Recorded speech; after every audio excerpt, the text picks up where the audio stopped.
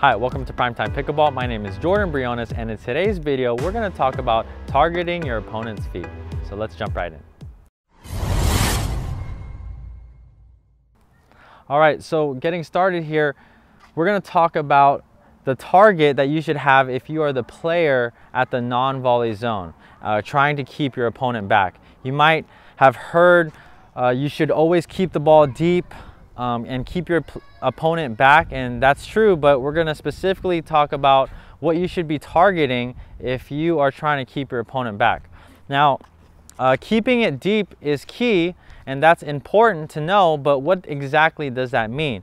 If I'm at the baseline, my opponent is going to obviously want to hit as deep as they can to keep me from capturing the net and getting to the non-volley zone, right? But let's say if I hit my third shot or whatever shot I'm hitting here, and then I'm trying to make my way through this transition zone, making my way through no man's land, and let's say if I'm right here for my next shot, she doesn't want to keep it deep and hit over here, because then I'm going to be contacting the ball high, and then I'm going to have the opportunity to hit an offensive shot hitting down. So wherever I am on the court, the most important thing is that if you're up at the non-volley zone line, you want to aim at my feet. So whether I'm standing here on the court or if I'm standing here, aiming at the feet does two different things, and it's very important. Okay, number one is no matter where I am on the court, let's say I'm right here,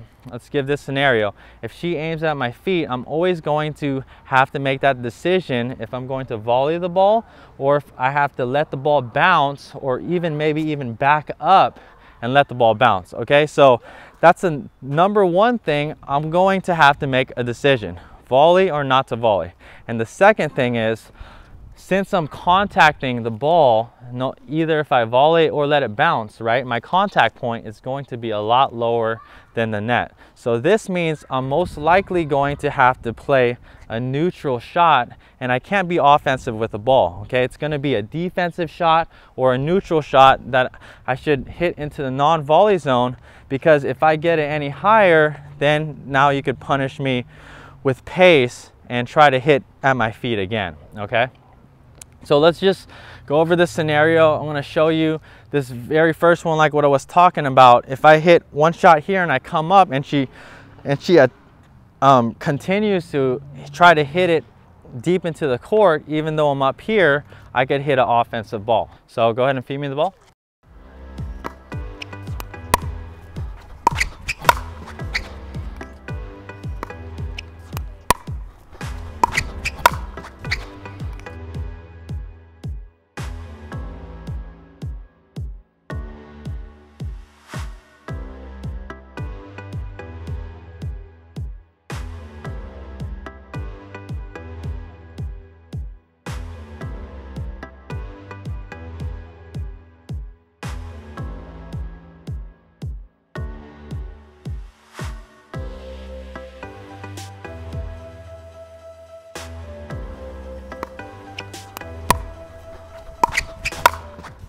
All right, so like you just saw in that example, I hit my first shot, and as I was coming up here, I could really be offensive because I'm hitting that ball down. So in this next example, Katrina is going to make sure that as I come up to the net, she's going to kind of use her peripheral vision to see where I am on the court. She's going to make sure she doesn't leave a ball high up like that, okay? Because that ball would be good if I was back here, but I hit that ball and now I'm split stepping here.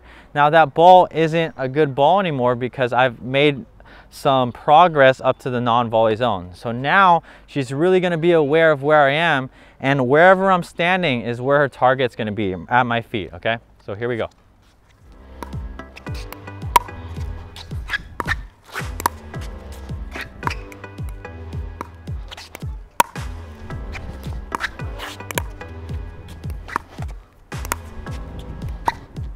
All right.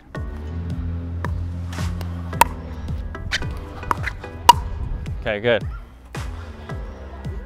So like that one there, that was a really good ball to my backhand, and it was low. I couldn't do anything with that. I'm just trying to reset it at that point.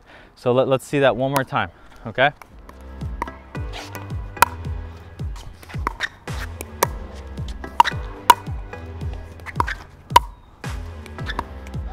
All right, so those were 2 or 3 really good shots to the feet. It really neutralizes my game if I'm really trying to be offensive, okay? So that's the main thing I want you guys to know in this video. Wherever your opponent is on the court, if you aim at the feet, you're gonna have better chances of scoring the point, and it's gonna be a lot harder for your opponents to be offensive on that ball.